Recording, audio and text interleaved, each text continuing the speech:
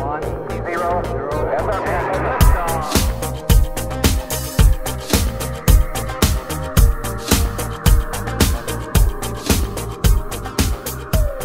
Hey guys, welcome to another episode of Filter. On this show, we recognize that the world can be a confusing place to live in. And so what I seek to do on this show is to equip you to live with biblical clarity in our confusing world, so that you can face the chaos of life with wisdom, integrity, and courage. I'm glad to welcome Shane Morris back to the podcast. In this episode, we discuss our culture's confusion over gender and the crisis of masculinity. We talk about the difficulties of defining masculinity and how Scripture can guide us in this project. Shane Morris is a senior writer at the Colson Center and host of the Upstream podcast, as well as a co-host of the BreakPoint podcast. He has been a voice of the Colson Center since 2010 as co-author of many BreakPoint commentaries and columns. He has also written for World, the Federalist, the Council on Biblical Manhood and Womanhood, and Summit Ministries. He and his wife, Gabriela, live with their 4 children in Lakeland, Florida. Before we get into this episode, let me encourage you to subscribe to Filter wherever you get your podcast. Also, if you click the link in the description below, it'll take you to my website where you can sign up for email updates so that you can get all future episodes sent directly into your inbox and you don't miss out any of the great content we're putting out. Also, if you were helped by this episode or any of our other episodes here in Filter, let me encourage you to leave Filter a rating and review and to share the show with your friends. Leave Filter a 5-star rating on Spotify and Apple Podcasts. Also, write a review on Apple Podcasts. Whenever you take these simple steps, it greatly helps us to get the message of biblical clarity out to more people. Well, without any further delay, let's jump into this great conversation that I got to have with Shane Morris. Shane, welcome back to the podcast. Aaron, thanks for inviting me. It's great to be back. Yeah, glad to have you on. We got to talk about a year ago, and so it's good to touch base again. You had just had a baby girl. I think you were kind of on paternity leave whenever we had talked last time. Yeah, I was. Yeah, that seems so long ago. She's now about to turn a year old, Aubrey. She's got all of our hearts thoroughly, and by all of us, I mean the 3 older siblings and my wife and I. Aubrey is just a super cutie. She's a lot of fun, but 4 kids is a lot of work. So I feel like I need another paternity leave, but I don't think I'm going to get that at this point. We'll just have another kid. Yeah. Oh boy, that's a double-edged sword, isn't it? Yeah. Just go ahead and fill up that 15-passenger van. Mm-hmm. Oh, we're rocking the minivan right now, a Honda Odyssey life. So we're running out of seats quickly. Yeah. Cool. Well, yeah, man. Well, glad to see it, and I love seeing pictures of the family on Facebook and all. You got a beautiful clan there. Thank you. So, yeah. Well, anyway, you a big Bud Light drinker? I've never been. I prefer beer to, water that tastes like it came out of a storm drain. Mm-hmm. So I never really had a proclivity for Bud Light. So you've been boycotting. Or domestics in general, to be quite honest with you. Yeah, I have been kind of boycotting, but boy, way to torpedo your own business. There are a few instances when the go woke, go broke thing doesn't really apply, but in this instance, it really seems to have applied. Yeah, it's really interesting. It's interesting for a lot of different reasons. On the one hand, whenever you think about, they're a gigantic corporation, and so that in situations like this, it had to go through layers and layers and layers of, approvals and people being involved with all the various aspects that were part of it. And, I guess no one said, maybe this isn't the best strategy. Nope, there was no gatekeeper to shut that down. Yeah. My theory on that is that, well, there are a lot of things to say about it, because corporations are not, contrary to the imaginings of the more libertarian among us, corporations are not only dedicated to the bottom line, to profit. They're also made of human beings, and human beings have ideals and beliefs and morals and worldviews. And so they will, if given the opportunity, try to advance those worldviews in many cases through their products and their companies and their donations and all that sort of thing. So that's one aspect of it. But another aspect is that millennials are now middle age. We forget that because a lot of baby boomers still use millennial as a synonym for like teenagers. Yeah. There haven't been teenage millennials for like a couple of decades now. We Yeah, are. right.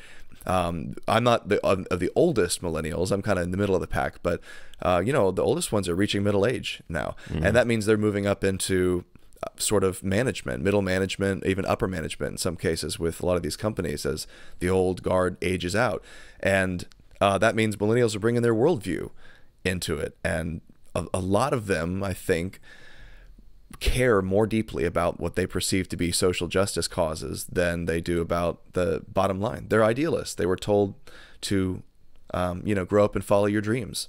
And for many of them, their dream is to exact justice, their vision of justice upon society. And if that means that you're going to put a transgender woman, aka a biological man, on the front of your beer can, then that's what some of them are going to do. Yeah. Yeah, and it's a good point like that you made, that corporations have worldviews too, because it's filled with people who have worldviews and agendas, however you want to put it. And it reminds you of how far removed a corporation's worldview can be from the average consumer of their product or whatever it is, product or media. Because you look at the average consumer and demographic of Bud Light, and it seems like that is a pretty wide gap. You could say that. You could do some archaeology based on where you find cans and bottles of Bud Light. And I think if you looked at the districts where the most of them are lying on the ground or at the bottom of rivers or whatever, it would be deep red areas. Let's just put it that way. It wouldn't be the blue corridors, the heart of Democratic constituencies. So yeah, it was a major miscalculation because their customer base is clearly not on the same page with their management ideologically. Yeah. I think it reveals even more too about just the reason, so let's say they want to push some kind of a quote unquote woke worldview or agenda through their marketing, of all people to choose Dylan Mulvaney. Because out of everyone they could have chosen, out of all the different things they could have done, they could have just put like rainbows on the bottles. Like there's all these other things they could have done, but they decided even a trans flag, or another transgender person, maybe an athlete, transgender athlete of some kind. But of all people they chose, even like Bruce Jenner, someone who's middle of the pack politically. He's not, he's not the most liberal left person. Yeah, but Mulvaney certainly is. Yeah. They chose Mulvaney, who. He's one of the more obnoxious, I guess you could say. But just like, so earlier this morning, I was looking at his Instagram page. It's the first time I've ever looked at it. And research purposes only. Of course. And, well, yes, obviously. I'm not like a follower. But yeah, and I was looking at it and I was like, man, it's weird because... for a lot of reasons, but it's weird because like he's also one of the worst at what he's doing. You know what I mean? At being a trans woman. Like he's right. really, really bad at it. I was watching some of his videos and it gave me the same impression of like this could have been a skit on SNL in like the early 90s. Exactly. Like that's what it is. Yeah. That's how his performances come across, which a lot of people have made that observation. They've said like, the way he portrays a woman is pretty offensive to women. And so that's what makes it even more confusing. Not just Bud Light, but that, that this guy has been promoted and platformed so much across the whole culture. Whenever like he's, if you just think of it objectively, like he's one of the worst ones they could have chosen, right? Yeah. To be a spokesperson. Yeah, it's hard because you have to separate the public image from the human being who's inevitably behind this. And I don't think we know a lot about the human being behind the public persona that's being used by corporations and invited on talk shows and running this Instagram page and everything. Honestly, Dylan strikes me as a person who's just trussed up on antidepressants, like a massive amount of medication. That's just my theory. I don't have any sort of information or source to back that up. But you get this behavior, the over the top, exaggerated bubbliness, the like you said, that offensively exaggerated imitation of feminine mannerisms that you see a lot. You used to see that a lot among gay men, where you'll see the, I mean, and there exactly there have been comedians who do impressions of this because it is a very over the top thing. You wouldn't recognize that as the way a woman sounds. Women listen to that and they go, "Oof, you can tell what they're doing." It's a cartoon. It's like those caricatures they do at amusement parks where you stand there and they take your most embarrassing features and they just exaggerate the heck out of them. That's what these trans men do with women, with the features and the mannerisms and the tendencies and the not even range all of them. Women. Like he does it far worse. That's what I was getting at. Yeah, like, right. A lot of them do a much more believable job. Yeah, no, it's absolutely true. And I also find American transgender people are particularly in your face about that. And this goes back to even the other letters in the acronym, where you meet or see a gay guy from Europe, and typically you're not encountering someone who's as over the top and exaggerated about the mannerisms as they are in America. I don't know what it is. Maybe we're just tacky in general, and that tackiness spills over into our LGBTQ IA plus movement. However, I'm not up to date on where the acronym is at this point, or the initialism is, but you know what I'm saying. It's cartoonish here. Yeah. And just it shows our culture's confusion, because he's being platformed by the largest corporations, being invited to the White House to do interviews and on major talk shows to do interviews, and sponsorships from Nike and so on. It just shows our culture's confusion over what makes a man, what makes a woman. Because like in their eyes, he's a better man than you and I will ever be, as well as a better woman than a woman could ever be. Like so there's this confusion over what makes men, what makes women, and an absolute commitment to an ideology over reality. Yeah, well, you can't really define man and woman in that political worldview, ideological mindset. There are no fixed definitions. If you think there are fixed definitions, then you're a gender essentialist. And so it becomes what everyone's self-expressive set of traits is, however they want to put themselves across, and you have to affirm that. So yeah, there's an element of just out of control subjectivism to it, where you do have to affirm that person, and especially if that person has a very loud public presence and a good publicity agent or whatever is the case for him. You have to have some kind of crew in order to end up on so many products and so many TV shows and get invited to the White House and whatnot. I guess you can get there through Instagram. That may be the case with him. I'm not really familiar with his story, so like most Americans, I think, he was catapulted upon my consciousness by all those who want me to be thinking about him.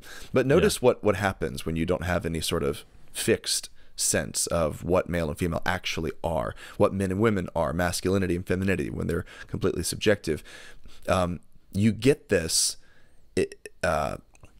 Well, let's see. Where am I going with that? There are a number of places to go with it. Lost my train of thought.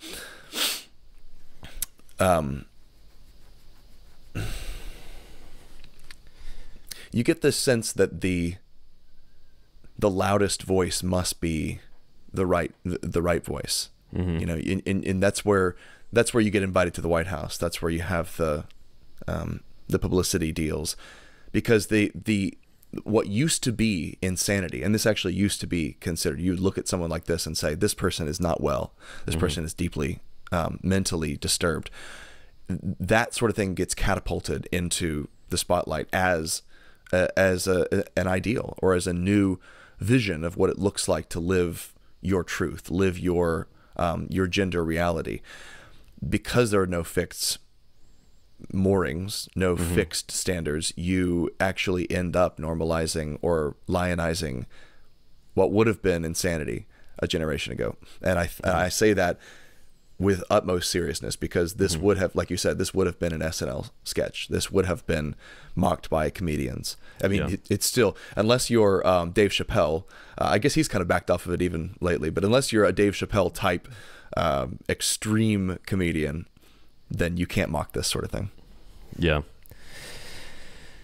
Yeah, it makes me think of whenever I think of how this one person is platformed and, like you said, pushed on us. I would have no idea about him if it weren't for how much he's platformed and pushed on us through the culture. Whenever I think about how much, like, once again, I think there's something like significant that it's this individual, like I said before, because he's so bad at it, at portraying a believable woman. And yet we're forced to be told, or we're expected to confess, this is a woman, right? This is a woman. It makes me think of 1984, whenever, he talked about how one of the things that Big Brother would do to break down intellectual integrity was force you to accept and affirm falsities that you outright knew were not correct, but through people going along with it, slowly over time, like I said, their intellectual integrity was broken down. And I think that's what we're seeing. I started out kind of, silly with it, but where I was wanting us to go is here that I think it is. It's like a cultural brainwashing. I think it's trying to break down people's ability to practice any form of intellectual integrity and get to this point to where they're willing to outright deny what they see with their eyes and what they know is the truth. Yeah, this harkens back to stuff in Orwell. Like you said, the control of language is the control of the ability of people to think clearly and have moral conversations. If you want to destroy someone's ability to make meaningful moral or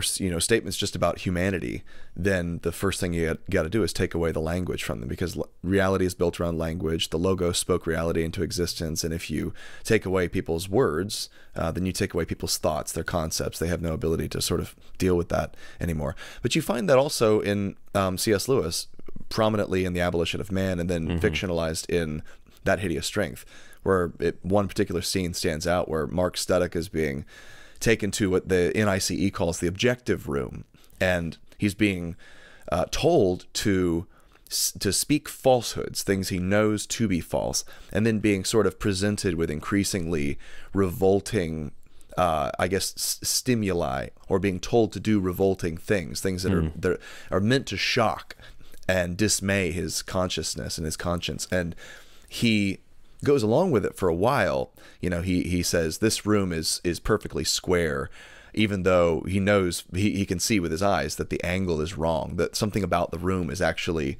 off. It's misshapen. But then there's a moment where he's told to stomp on I think it's a picture, it's a crucifix or a picture of Jesus. I can't remember exactly. And he doesn't even believe in Jesus. He's kind of just a run-of-the-mill secular guy. And he goes, "No, why do you want me to do this? This is super weird that you want me to defile this image of Christ." And that's kind of the moment when things change for him, because he realizes what's going on there, that conditioning that the NICE is running on him, where you're trying to condition away his humanity, is what's happening. Yeah. And as you begin to alter language and take away concepts and force people to think a certain way through that, you are loosening their grasp on reality. That's the goal. It's a control thing. And I don't think we have to be conspiratorial or overly dramatic to recognize that that's what's happening. There doesn't have to be an NIC. There doesn't have to be a Big Brother at least not in the earthly sense. Yeah. We can agree that people actually believe this stuff, and they're using those techniques nonetheless to get us to believe and confess it too. Yeah, I think you nailed it. Cultural conditioning. That's what we're seeing happen. It's the case of Bud Light and Mulvaney is so outrageous that it becomes comical, but that's real. That's what's happening. And then in the midst of all this, you've got ordinary men who are just trying to learn what it means to be a man, and to be good men, to be real men, however you want to put it, and they don't know where to turn. Even Or men of genius and intellect, and they don't know where to turn, because on the one hand they're being told, well, this man's a great woman, or this woman's a great man, and man and woman don't really mean anything. Or on the other hand, they can turn and find this new crowd of very macho, very strong, kind of traditional depictions of manhood that teaches them, well, this is what a man is. And you recently wrote an article at the Gospel Coalition. I think it was your most recent one. It was your most recent, called "Savior Stoics." That was really interesting, and I think is relevant to this whole conversation. So tell us about that, and what got you thinking about that article, and kind of how did it start ruminating in your mind that eventually led onto paper? Aaron, you're alluding to the broader manosphere in your setup there a moment ago. This sort of exaggeratedly macho, at times machismo, internet culture that's really developed as a backlash or a reaction to the stuff we've just been talking about, the deconstruction and undefining of masculinity, and then the sort of foregrounding of feminine value to the point that it actually pushes out or denigrates masculinity or men. So these guys it's more of a secular reaction in general to that feminizing, emasculating trend in culture. And you get guys who are, who emphasize physical fitness. So there's the fitness culture, weightlifting, like, do you even lift, bro? Attitude. There's there's hustle culture. So it's like, get out there, follow your path and purpose, do your thing, what is necessary to actually generate power, influence, and wealth in society, to become a competent person. Like, get off your butt, put down the video games, and work hard. And that's the hustle culture side of it, like I said. And then there are darker elements too, to what we might call the sort of red pill aware community, or red pill thinking. That's a reference to the Matrix. It's hard to back up 20 years and explain all of this, but it has, and it really, I guess its heyday was probably in the early 2010s, but it's reached a point, as all movements do, where it's in the popular consciousness now. And so it may not be as vibrant a community at the core, but it's a thing in the popular consciousness now, and it gets diluted and memed at that point. But that encompasses people like pickup artists who are out there just trying to get as many women to fall for them sexually as possible and rack up conquests. And all of this is very confusing, I think, to Christian men, because they see the problem that these overreactions, cultural reactions, are trying to address. They see that men are undervalued. They see that feminism has run off the rails and gone places, that taken us places as a society that are just nuts.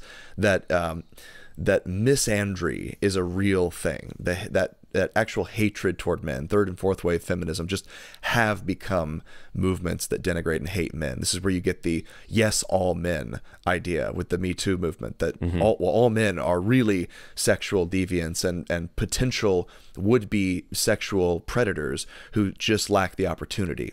There really is a sense that a young boy should grow up just hating his masculinity and viewing it as a dangerous thing that needs to be caged and contained and suppressed. So a young man, a Christian man, looks at all this and goes, what am I to make of it? And it's easy for him to jump down this sort of manosphere rabbit hole. It's also easy, I think, for a Christian, a pastor, for instance, to look at all this and go, that's just worldly, hedonistic,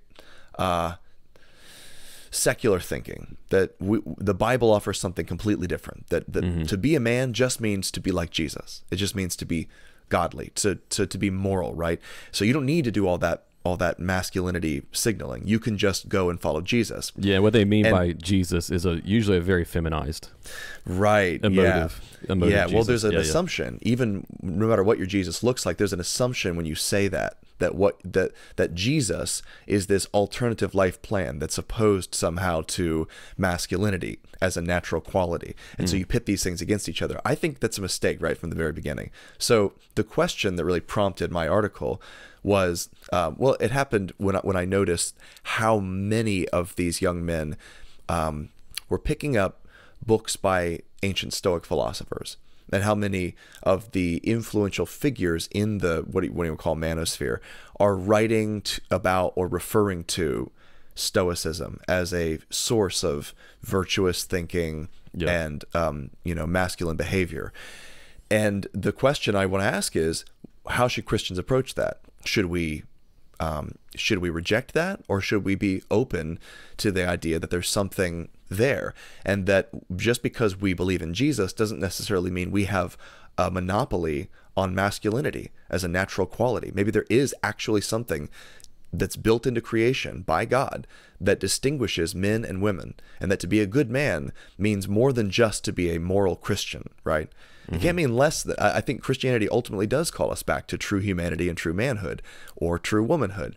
But there's something natural that distinguishes us, so that you can say, if you meet someone on the street, he's manly.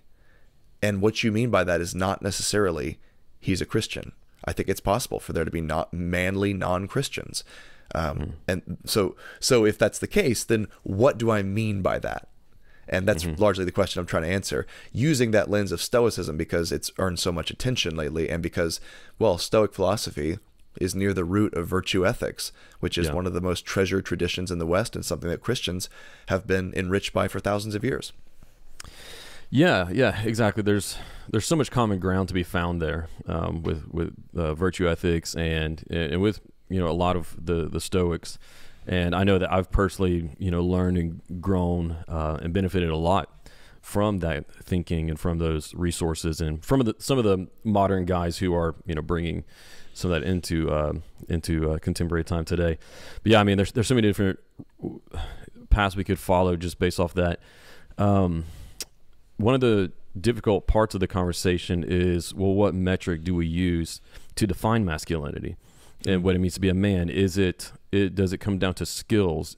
Is it something that's determined by just biological markers? Is it something that's defined by temperament? Is it something that's defined by life choices? Because that's one of the things that I find, because I've been trying to figure out how do we define it for years now.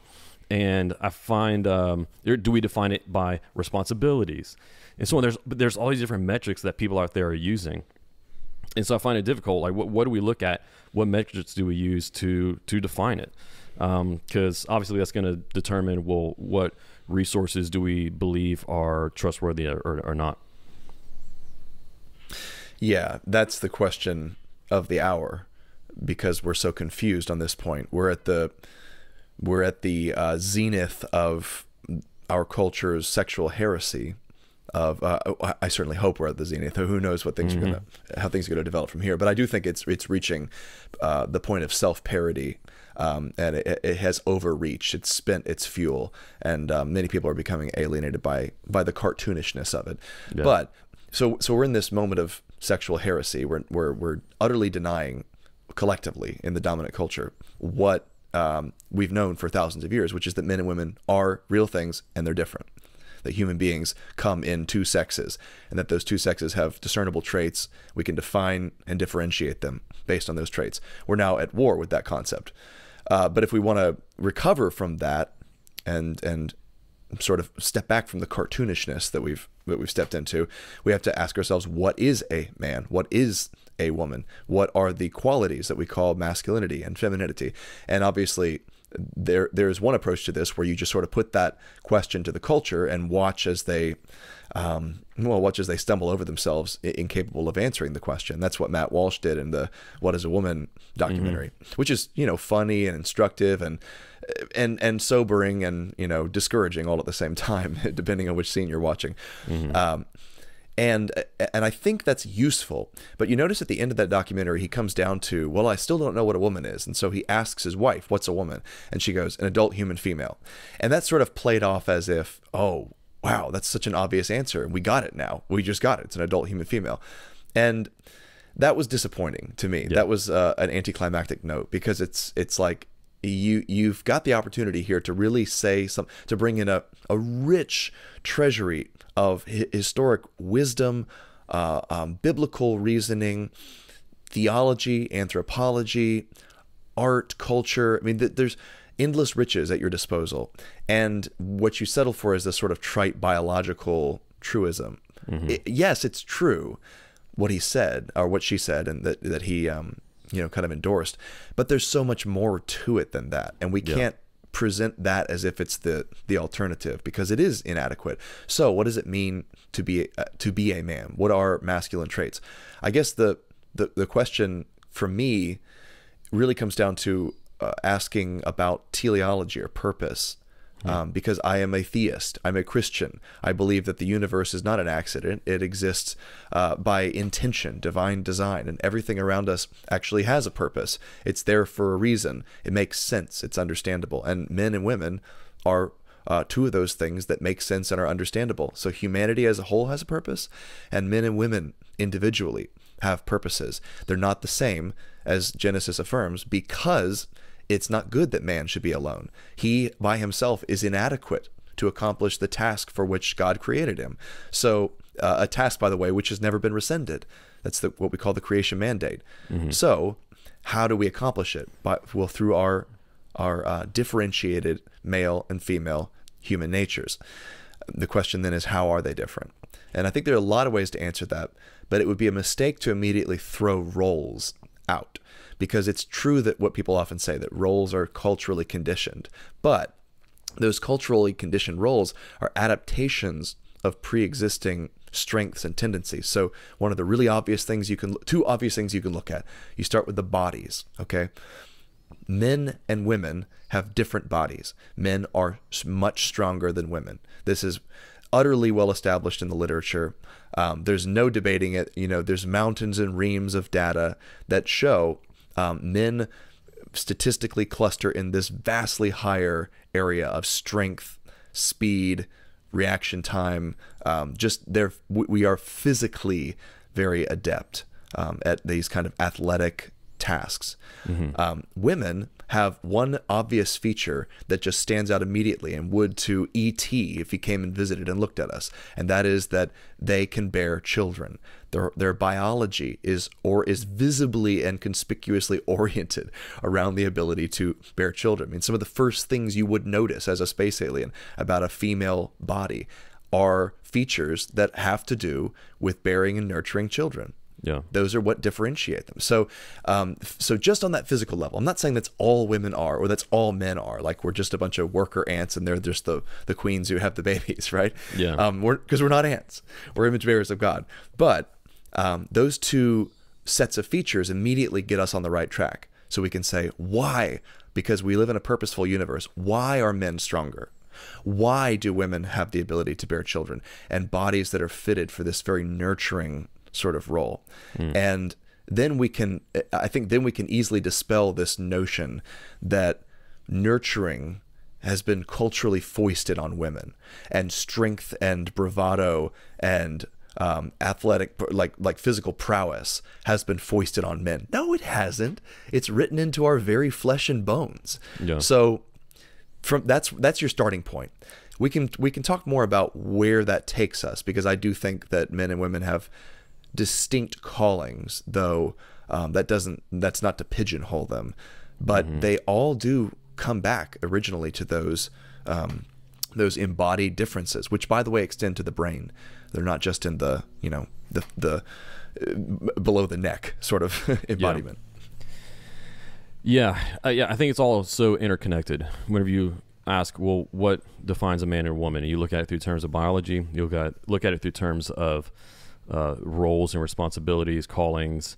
You look at it in terms of temperaments, because I think a lot of the times, especially some of the guys in some of these modern Stoic guys would usually define it more in terms of temperament, assertiveness, confidence, and things along those lines. Although significantly, in Stoicism, those are things that have to be learned. I think if you talk to Marcus Aurelius, he would say, if you asked him, are men more sort of predisposed to be Stoic? He might say, I suppose. Those would be virtues that we would look at and say that's manly. But he would also say that men don't naturally do that. They actually have to be trained into those virtues, they have to be inculcated in them. And there, I guess I would ask him, well, why is that? Marcus? Is something about us broken? And we could have an interesting conversation. And I mean, he'd probably crush me because he's a genius and I'm just an average Christian, but hopefully I could plant a seed in his mind. Yeah. But I think that once again, going back to whenever Christian writers or pastors, whoever else, try to address this issue, it's usually done, kind of poorly. There's a few good examples, but it's usually done kind of poorly. And I think on the one hand, they tend to fall into just absorbing the world's message and beating up on men and lecturing them about their toxic masculinity and so on. Or on the other hand, kind of becoming these really bad imitations of just what they're seeing in Jocko or Jordan Peterson or whoever else. So what do you think about the different Christian manhood writers out there? Yeah, that's a really good question. So Christian manhood writer, I assume both of those guys, I don't know what Jocko's personal faith is. Jocko Willink, he's one of the authors who's kind of stoic adjacent. He's a Navy SEAL, and he and Leif Babin wrote this.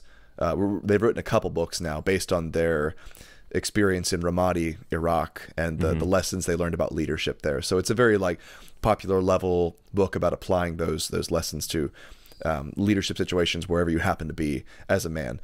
So I don't know what his personal faith is, but I can say that Jordan Peterson is not a Christian figure. Yeah. He's definitely conversant with Christian concepts in many ways, but he's not a Christian figure. So a Christian. Well, what I was getting at the guys who are kind of just imitating the ethos that Jocko and Jordan Peterson put off. Right. Yeah. So I was getting more at them, whenever I mean the Christian manhood writers. Sure. Or different ones who are out there trying to speak about manhood today. So the Christian automatically excludes certain aspects of the online manosphere that we would both immediately reject. Pickup artistry and the various manifestations of sort of predatory hookup culture, that sort of thing. That's out. So yeah, the Andrew Tate side of things, I think, is immediately out for a Christian masculinity author. So as we try to incorporate the insights of these non-Christian thinkers, I see a lot of positives going on. We could name several names because there are quite a few authors, bloggers, and Christian thinkers who have tried to incorporate these things. I mean, so you've got you get Michael Foster, who is explicitly Christian. I think he's a pastor. He's we're friends on Facebook. He's working on a lot of these concepts. He's written about this sort of thing for a long time. You've got someone like Dalrock, who years ago wrote this long blog, and it's still up there in archive form, and it's this just series of entries conversing with the red pill sort of more secular masculinity thinkers like what's his name, Rollo Tomasi, or someone like that, where he said, okay, I don't accept the sexual immorality stuff, but I do accept certain of your insights about men and women. And that was really interesting to read. I'm not sure I agree with it all, but there are a lot of interesting insights there. But what they're doing is trying to get to, I think, the natural truths that these writers, whether we're talking thousands of years ago with Marcus Aurelius and Epictetus, or today online or in podcasts, are discovering or rediscovering about men and what makes a good man and a strong man and an admirable man and one who you would like to follow as a leader. And it turns out there are traits that make these kinds of men, and the traits cannot be summarized by just saying, come to Jesus and be a Christian and be virtuous. The question I ask in the Stoicism article is, if it is the case that, as the bumper sticker had it back in the early 2000s, real men love Jesus, well, that kind of implies to me, or it did to me then, that to be a real man is simply to love Jesus. But if that's the case, then how is being a real man different from being a real woman? Because we might reverse the bumper sticker. Real women love Jesus. Well, sure, if you want to become fully human and you want to fully live into the purpose that God has for creating you, you will recognize that you are his image bearer, you are estranged from him by sin, and that you need the work of the finished work of your Savior and the Lord of the human race, King Jesus, the new Adam. Yes, amen. 100% agree with that. Could not agree more. The problem is that's not all it means to be a man or a woman, any more than that's all it means to be an electrical engineer or a brain surgeon, whatever. We'd say, real electrical engineers love Jesus. Yeah. Okay, fine. I would, all things being equal, I prefer an electrical engineer, working on some project who loves Jesus. Great. But what I'm really looking for in him is a quality that actually sort of predates that gospel event, that conversion. It's actually a quality that's rooted in creation, not in not a new thing in new creation. Yeah. And I'm trying to be careful with how I say that, because new creation is a restoration of everything in the old creation, and that means our masculinity and femininity as well. But what it means is that there can be manly men who are not Christians. There can be feminine women who are not Christians, and those qualities are identifiable. So I think there's a very fruitful project to be had in identifying those and encouraging them. And even if it doesn't lead to conversion, Aaron, I want to live, all things being equal, in a society where people value the virtues and the natural traits that I think God built into creation and are associated particularly with manhood and womanhood. And I think pagans can be drawn into, in a large external way, into the practice and habit of being manly or being womanly and being virtuous overall as human beings. Yeah. And I want to live with those kinds of people, right? Yes, I want them to convert, but that's not all it means to be a man. Yeah, I tend to agree. And it makes me think about a lot of times when we have this conversation in Christian circles, one of the pushback that you'll usually get is people who say, well, look, we can't make guys who aren't into lifting weights and football and barbecue feel bad. Some guys aren't into those things. They're into, art and crocheting or whatever else. And so, we got to make room for everybody here. So you can't be so narrow with your explanations of what a man is. Whenever that sort of pushback and conversation comes up, how do you typically respond and process that? Because I've always found this interesting. That's a good question, Aaron. One of the difficulties we have to deal with is that we're living in a time right now where we've all been trained to think in exceptions. So Chesterton talked about this a lot, how we've become blind to general truths. The first thing we say when someone presents a general truth is, well, what about this? What about that? What about me? I don't fit and we call it a stereotype. But a lot of times what people call stereotypes are just general truths about the world. They're even statistically demonstratable, that you can actually go out and poll people and say, this is the general trend. This is where men or women cluster as a whole. Yes, there are exceptions, but that doesn't disprove the rule. It's kind of like the interaction that, and I keep referring to Matt Walsh, but he's had some useful interactions recently that he had recently on some campus with this like transgender individual and activist who said, well, you can't say that all women have vaginas instead of penises because I'm a woman and I have a penis, right? It's one of these general statements. Or I'm a woman and I can't bear children because I have this male anatomy. And he's like, well, you're not a woman. And the guy fires back at him, well, there are many women who can't have children either. So you can't define a woman as someone who is biologically capable of bearing children. And Walsh immediately, like a good Catholic should, goes for this distinction between actuality and potentiality. He reaches for Aristotle and he says, a woman is the type of human with the potential naturally to bear children. Now, whether that potential it can be actualized in the moment, whether because of age or injury or deformity or whatever, is a different issue. She's still a woman because that's the kind of thing she is by her nature. Same as a person who's had one of their arms amputated is still a tetrapod right? They're still the kind of creature that has 4 limbs, and humans are such a creature. That is of their nature. You don't cease to be a member of the human species in a tetrapod when you lose one of your 4 limbs, right?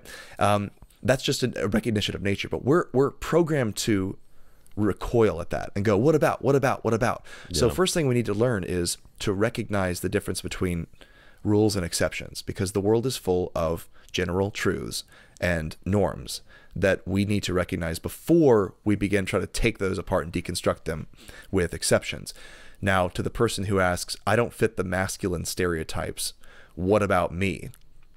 There's an additional dimension to that, because some of the masculine stereotypes are not nature. They're not things that are intrinsic in creation. Like, here's a good example: the color pink.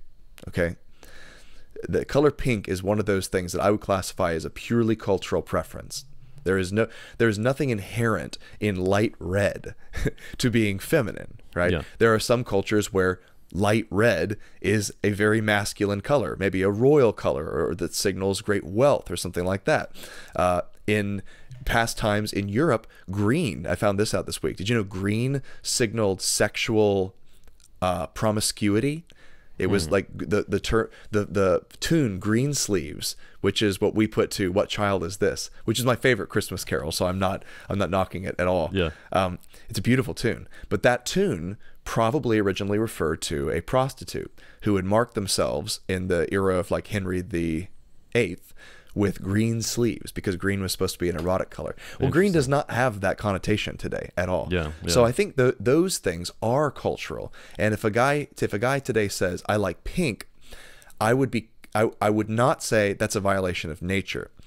I would say that custom matters, and that because you are in a particular culture, going around dressing in pink has certain meanings that you are now communicating to the other people who were raised in that culture, and it could be disrespectful or confusing to them to do that, just as it would be to engage in any number of other external signals that we have collectively agreed for a long time signal femininity as opposed to masculinity. So that's one thing. But I would also be willing to push back on a person who says, and I speak as someone who's not naturally inclined toward team sports. I've never really enjoyed them that much. The ones that are most enjoyable to me are kind of the slowest, most cerebral ones, like baseball. Baseball is great because there's a lot of like head game going on too. It's all strategy to get in the other person's head, which is cool. That appeals to me. But stuff like football never really appealed to me that much. I would be more, I'm more interested in being outdoors, underwater, climbing a cliff or trudging through a swamp, or like on a coral reef somewhere looking at sharks. That's what I love, not the team sport thing. However, I recognize and have recognized over the years that this is a deficiency in me, because team sports play a vital role in cultivating masculine virtues, the virtue of the team, the virtue of this competitive drive to excellence and mastery. What Anthony Esolen in his book No Apologies calls the rage to master. That is a masculine trait, and it's something that is nurtured and built in those competitive team settings, and it's something that builds civilization. So don't you dare downplay the value of team sports. Someone coming from my perspective, Shane, don't you dare downplay that just because you don't personally happen to enjoy it as much, because that's vital to building our civilization. That's a raw expression, raw and harmless, I might add, expression of masculine virtue and energy that is just natural. It's good. It's important. So don't squash it. By all means, be well-rounded. And we need to come to a place where we're not thumping our chests and like grunting and saying, if you like to draw or you like art, which I happen to like both of those things, or if you happen to be musically inclined, then you're a sissy boy. That's a caricature. That's stupid. Look at the Psalms.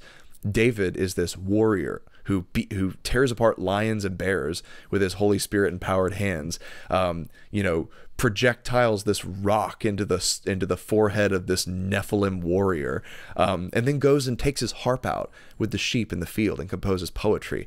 We've lost a more well-rounded vision of masculinity that the psalmist clearly had. So I guess that's what I'd say. It'd be like, recognize those truths, but also be willing to do some pushback and say, hey, would it kill you to, go out and play a game with the guys for a while? Would it kill you to learn some of those things and open your personality up to it, instead of just being like, this is me and I can't possibly transgress these borders? Yeah, that's so good. And that's all the same thoughts that I've usually had in this conversation. I was at a conference several months ago, and a very big, well-known speaker went up, and I won't say his name. I love generally everything about him, but on this one point, it just really stuck with me. And he gave an actual anecdote of this church that would get together for this like annual family picnic, and all the men would play a baseball game together, and all the women would sit like on blankets or at tables, whatever. And there's this one guy who didn't like to play sports, and they would kind of pick at him because he didn't want to play with them, and so on. And so eventually, the men of the church were, counseled that they were being toxic in their masculinity, and that if this guy wanted to sit with all the women while they played baseball, then that was okay, and they just needed to accept it. And I just remember, like, this guy who was doing it, phenomenal, and I agree with him in like 98% of everything else he said. But that point just stuck with me, because I was like, because once again, it goes to this broader conversation and pushback we hear a lot, and it just rubs at me the wrong way, like, because we're always telling just for lack of better terms, like if there's the macho men and the sissies, okay? Mm-hmm. I'm not calling anybody out there a sissy, but like we're always telling the macho men like you need to get into art more, and you need to this and so on, which, like I said, I don't have a problem with, but we're never saying to the other guys like, hey, it's okay if you get outside your comfort zone and go out there and throw a ball. It's all right. Like, no one's going to judge you for how well or how bad you do it. What's important is that you just go do it with the guys. Yeah. Because that leads to the second thing and reason I had a problem with that with this conversation is like, why can't we push all guys to lean into the areas that they're deficient in? For the macho men, if it's deficiency in appreciating art, and I as well, even though I say people usually look at me and just probably think meathead, I'm very into art, into visual art, music, dance, all of that. Just I soak it up any chance I get to, love it.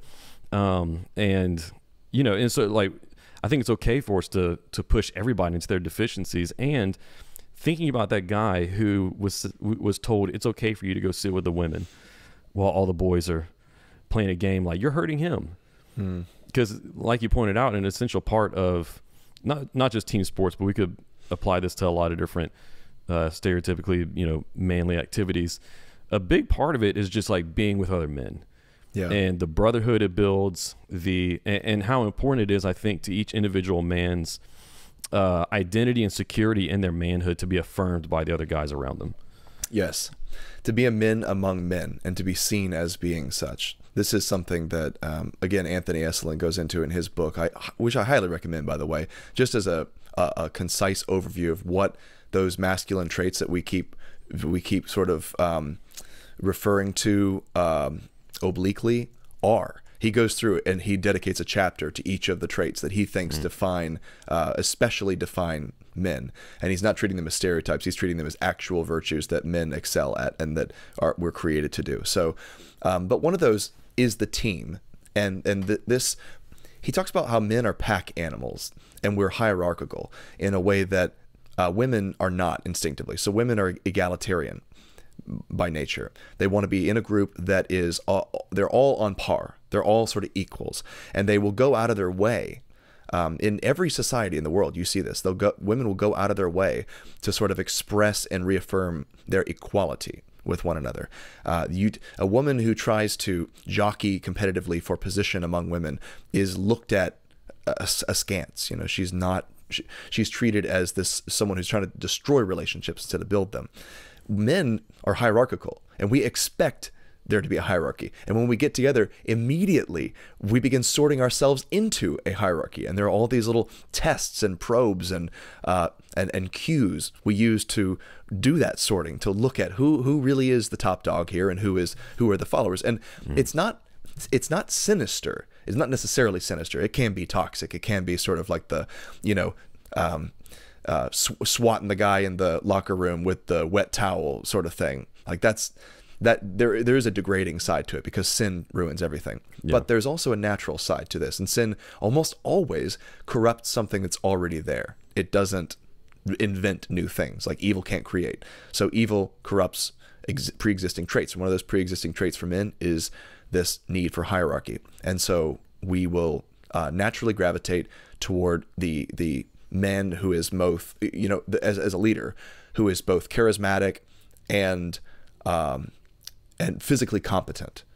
He actually shows mastery as an individual, and so we respect that because we want to learn that same mastery, and then we want to augment his mastery with our own sort of muscle. We want to be his posse, and then there are various other ranks throughout that, kind of like a pack of animals or a wolf pack. And I'm not being derogatory with that, because Eslen's not derogatory. He says that just as a wolf pack would never bring down any prey that was worth a darn if they didn't know how to work together and they were sort of egalitarian and all did their own thing.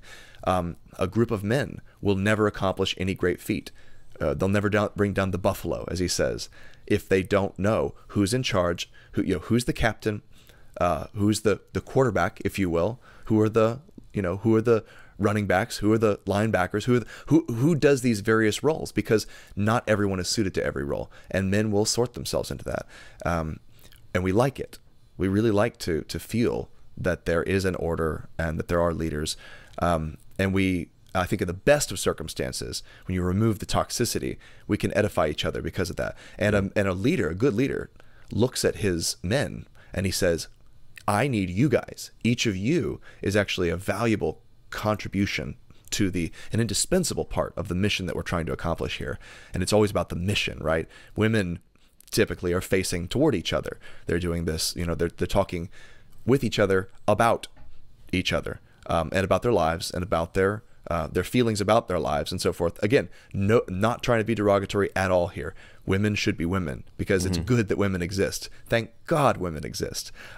But men are typically not looking at each other, talking about, unless they're in a very intimate relationship, at which point I think the sort of friendship that C.S. Lewis describes begins to blossom. But even there, Aaron, he talks about how male friendship typically looks like men shoulder to shoulder looking at the same goal, pursuing the same end, not looking at each other, talking about each other. It's like when a man says, I love you, he typically doesn't use those words. He typically, when he's talking to another man, expresses it in terms of, man, there's nothing I'd rather be doing than climbing this mountain with you. There's nothing I'd rather be doing than fording this river with you, than beating this opposing team with you, than building this airplane with you, right?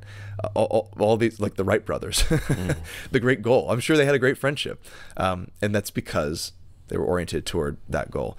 I think that's a long way of saying that those differences are real, they're good, and you got to hang out with the guys to get that sort of thing.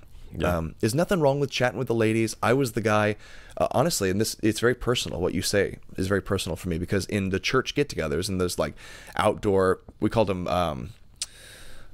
we called them church property days, right? Because it was at this property they haven't yet put a building on, and so we'd go and everyone would play outdoor games, and volleyball was fun because everyone got in on the volleyball, right? The girls and the guys. But when it came time for the football game, as often as not, I would just like hang out with the ladies on the front porch with a couple other guys there, and we would talk about stuff. And usually it was about books and things like that. And looking back, I'm of two minds about that. One side of me says I was right to be there because the ladies were genuinely, let's say the intellectual heft of that church was disproportionately concentrated among the ladies. Okay, there weren't a lot of guys who would want to discuss like the finer points of Tolkien or something, right? But on the other hand, I see it now a deficiency in myself too.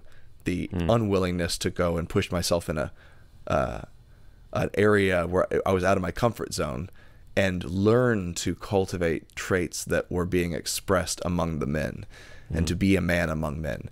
Those are, there's two sides of the same coin, and it takes wisdom to understand what's going on there. Yeah, I mean, I think the best thing you can do is take that experience now and, as a leader in your community, be someone who tries to bring the men to cultivate all those virtues, the physical ones and the team ones and the intellectual ones. That's what we're doing at my church. Is we have a new men's group, and we're working on doing that as men together, all encouraging one another to grow into all the manifestations of what it looks like for a man to be filled with the Holy Spirit. And so we're doing that through meals, through hiking trips, through going to see art, going to do like everything. Whenever I was casting the vision for this, I said, I want these guys to do everything. We're going to do the manly stuff. We're going to do the stuff that stretches some of them. Like, I want everyone to be stretched and to push into it. And so yeah, I think it's the best thing we can do now. And if someone says going to an art gallery is girly, just be like, just give them the bearded Chad reaction. It's like, no, it's not. You think going to an art gallery is manly? Yes, it absolutely is. Yeah. Yeah. Yeah, man, we're running out of time. You're also a podcast host. You host Upstream for the Colson Center. Excellent podcast. You guys should go out there and follow it.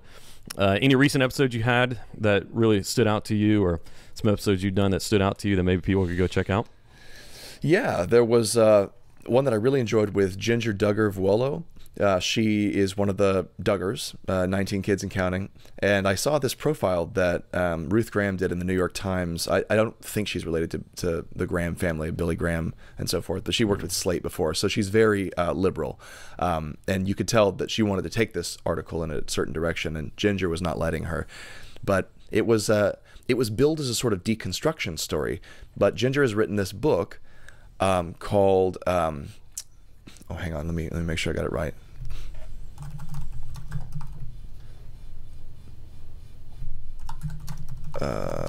Book. It's called Becoming Free Indeed. Okay. So Ginger wrote this book called Becoming Free Indeed, and it's about her process of what she calls disentangling her upbringing under Bill Gothard and ATI and the Institute for Basic Life Principles. If you don't know what those things are, then listen to the episode because she explains it. That they were big in homeschooling circles in like the 80s and 90s, and how she disentangled her Christian faith from that stuff and still honors her parents and deeply appreciates what they gave her, but also recognizes that Gothard's teaching was really deficient, and that it was unbiblical in many ways, and that she needed to untangle that from her love for Jesus and her acceptance of the gospel. So we talked about that. Like, how do you disentangle instead of deconstructing? That was the subject of the episode. Good. So I really enjoyed that one. Yeah. And then I will say, this is further back, but I'll point your listeners to my conversation with Anthony Esselin about his book, No Apologies, because, and I guess you can link to that one. I'll make sure you get it, because we go through all this stuff about what masculinity means, why it's good, and why we shouldn't have to apologize for it, and why the world is better off because it has men in it. And he hits many of the same notes that I did in the Stoicism article. And he's just he's just a brilliant and highly effective thinker.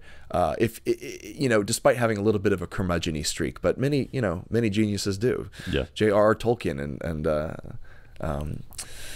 I think George Orwell had huge curmudgeon-y streaks. Yeah. Yeah, cool deal. Well, I'm gonna link the Gospel Coalition article that we talked about, the Anthony Esselin book you referenced, as well as your podcast and those 2 episodes. So if anybody's interested in checking out any of the things that we mentioned in this show, then check out the show notes below, and I'll have all of it linked there. Make sure that you go give Shane a follow. He's on Facebook, Instagram, and Twitter, right? I think you're on all the major platforms, and go give Upstream a follow for the awesome episodes and stuff that he's doing over there. Well, man, I really appreciate this conversation, just like our last one, so it was a lot of fun. Thank you for taking the time for joining us on Filter today. Yeah, thanks, Aaron. I enjoyed it.